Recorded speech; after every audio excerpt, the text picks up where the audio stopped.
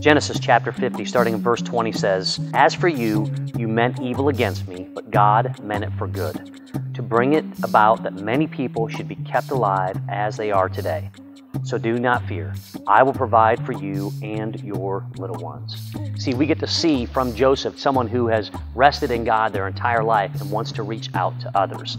And that is the foundation of the very book that we read. And that is what the Bible is truly about. A lot of things are meant for evil, but God will turn those into good if we will allow Him.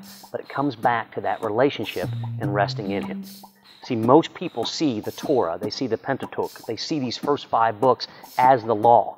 In fact, in it, we all talk about the different commandments. In fact, that little known fact we were discussing yesterday, most people look at this and they say there's 10 commandments that Moses gave.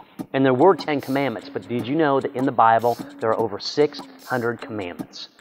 Man, how tough is that to keep those? It is so difficult for each one of us. In fact, we wouldn't even know what they all are. But what it comes down to is us having that relationship and getting through this and loving others. There are things that are meant for evil, but guess what? We can turn those into good when we rest and rely on God. Don't look at the Bible as just a book of the law. It's a book of love. The next book in the book of the Bible is Exodus. It's an actual departure. And there's something that takes place in here that you may not be aware of. I'll share what that is